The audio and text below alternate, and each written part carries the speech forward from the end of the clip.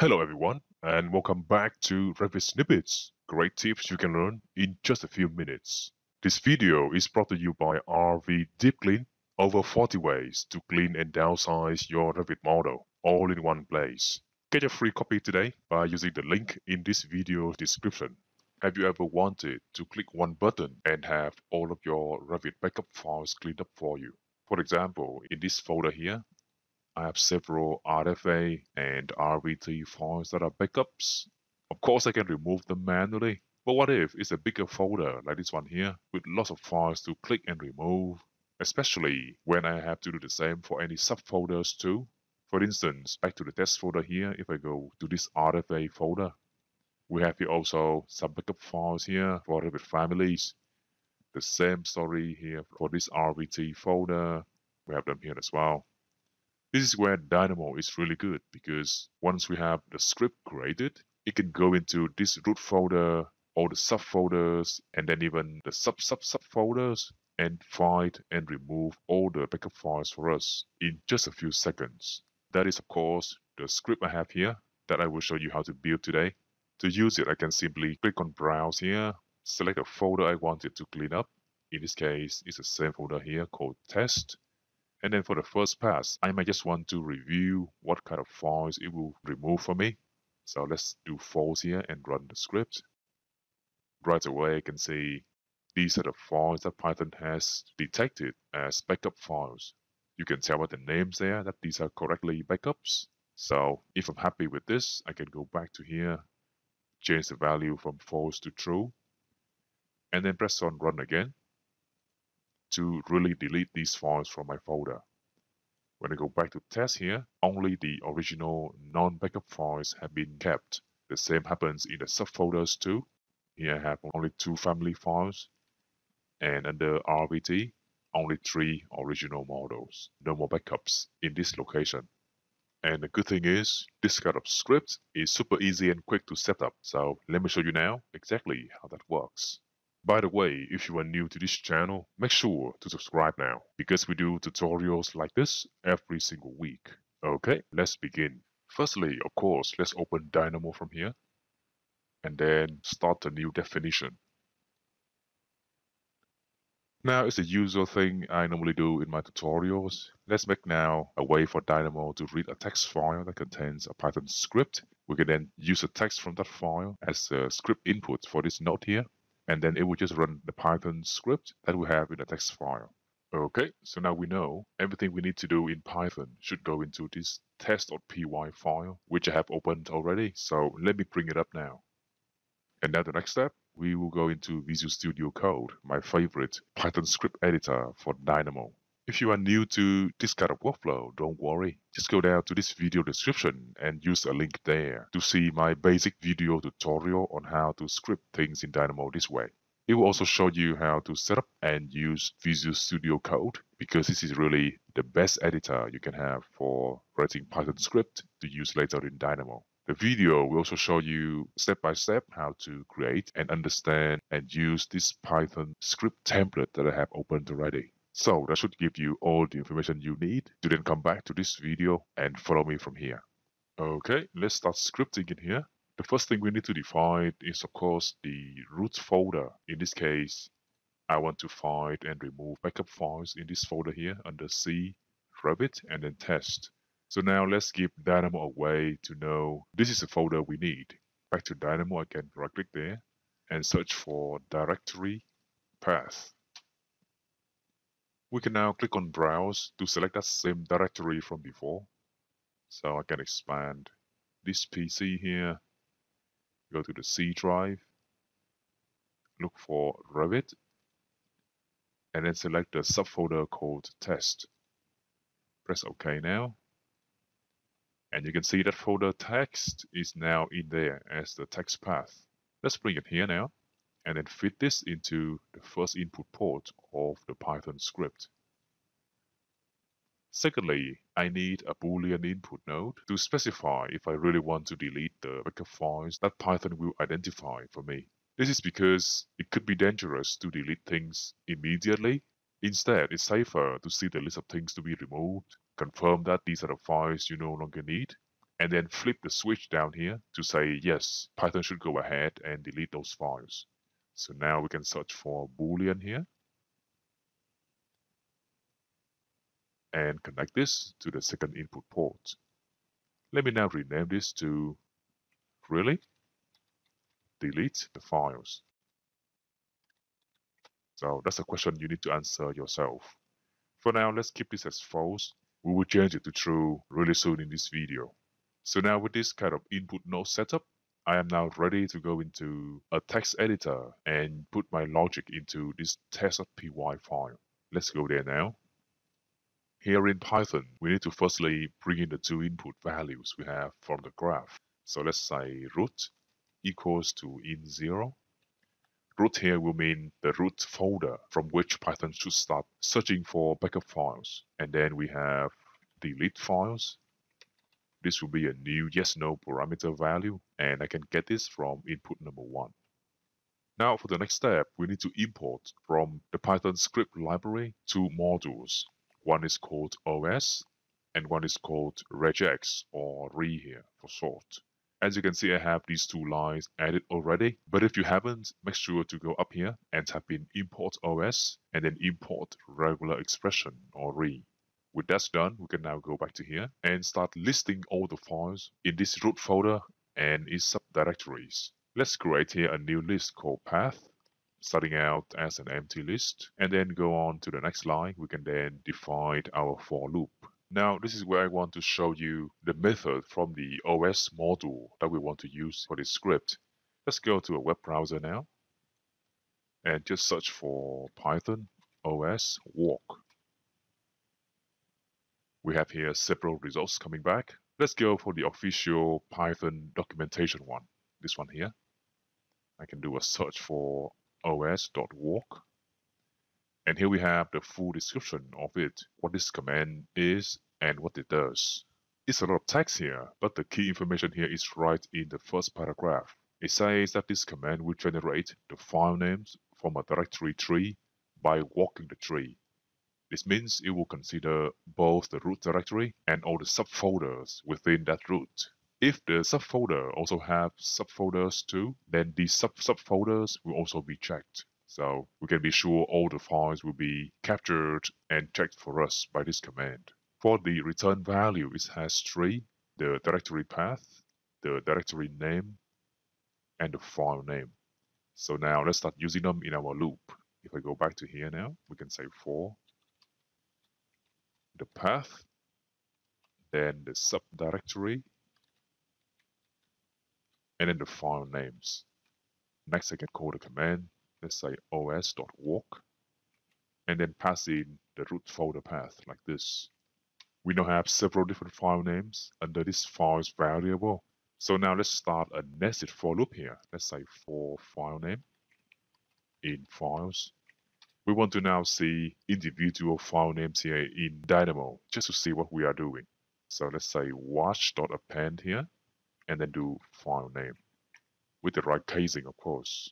Actually, let's say path here instead of watch, so we can see it directly in the output. I will now save the script here and check it output in Dynamo. Here we go. That's the first error for today. Let's see. So something's wrong on line 50. The name in is not defined. Let's go back there to check.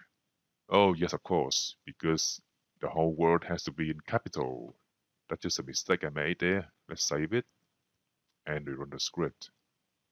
And here we go. Now we have all the file names here from our for loops. As you can see now, it has 22 items.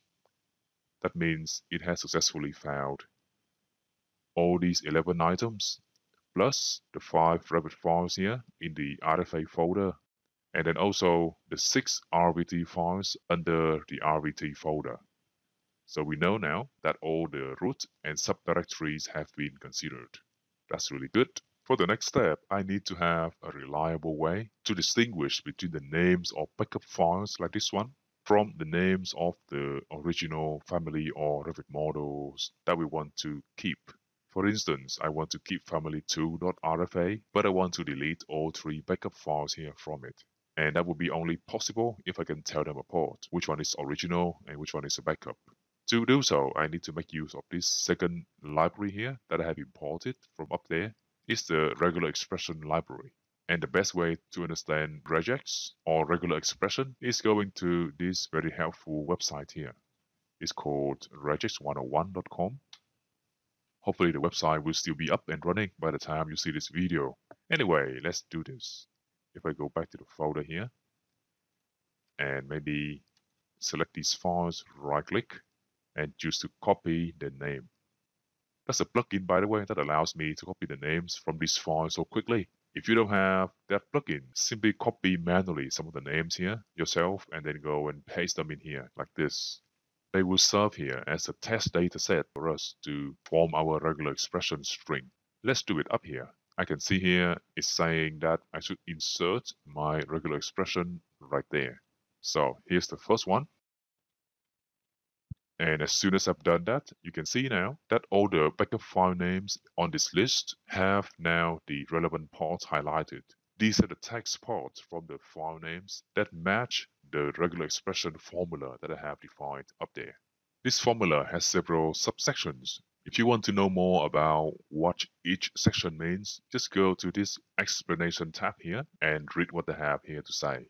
For now, let's just copy everything here back to Python and save the string that I copied in a variable called pattern1 and do it like this. As a good practice, I will also say R here at the beginning of the string just to tell Python that this is a raw string, so it shouldn't do any processing of special characters inside this string. With that done, I can go back to the for loop, go down to here and maybe do the first conditional statement. Let's say if regular expression.search and then say pattern1, comma, file name.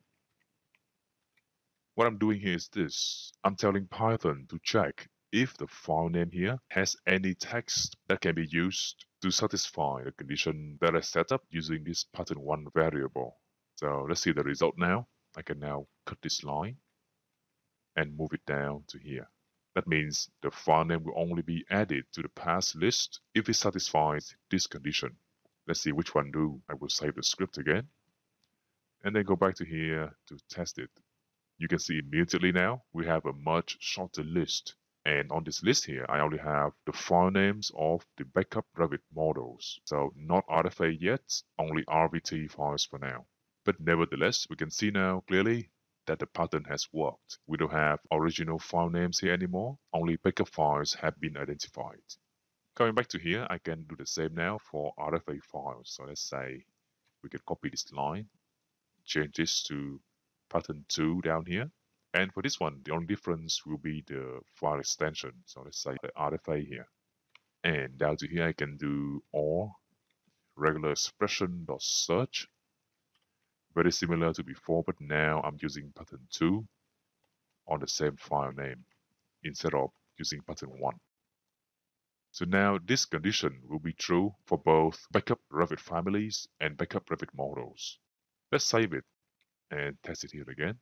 Look closely, we now have 8 files. If I run this, we now have 14 because now backup Revit families are also included, so everything works. Let's say we are happy now for these files to be removed by Python. We then need to construct the file path from these file names. Because now we have just the file names, that means there's no way for Python to know where these files are. So let's help it out. If I go here to the next line, we can say file path as a new variable, and this will be os.path.join. And the two sections to join is firstly the path to the folder of the file, and then secondly the file name. With that done, I can now see the file path in the output list. Let's save it here, test it now.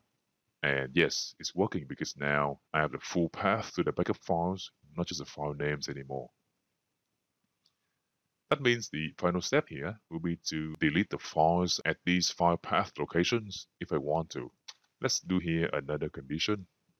If delete files, then I can do os.remove file path. We can now save the script test it here again. Same results from before. And if I go back to the folder, all the backup files are still here. Nothing changed. And that's because I didn't flip the switch here from false to true. The idea is this: you can run the script once with this set to false to confirm that all the file paths in this watch node are the ones you want to remove. If that's the case, you can then go back to this input node and change the false value to true. If we now save the script and run this, nothing seems to be different this time. But when I go to the folder now, I only have the original Revit families and model files. All the backups have been removed for me super quickly. And the same happens in the subfolders too. If I go to RFA, I only have the original family files. The same goes for the RVT folder. There's no backup here anymore because Python has cleaned them up for me. Very nice. The last step now to finish the script is to make it independent of this test.py file. Super simple too. If I do now Control A to select, Control C to copy. Back to here, let's use a proper Python script node. Double click to open it. Change to Python 2 here for maximum compatibility. Not all of us are on the latest Revit versions yet, so this may help.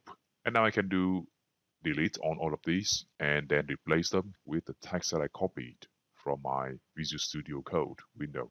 I can now save this, close it down, and transfer the input nodes to the new script node here for Python, including the output too as well. And that's all I need for this script. So there you have it. If you want to use this script directly right now without having to rebuild it, just go down to this video description and use the link there to download this script directly. If you, however, want to focus on mastering Python scripting in Dynamo, then check out my full Python course in the video description. If you like this lesson and want more like this every single week, make sure to subscribe to this channel now. For now, have a good day and I'll see you in the next tutorial.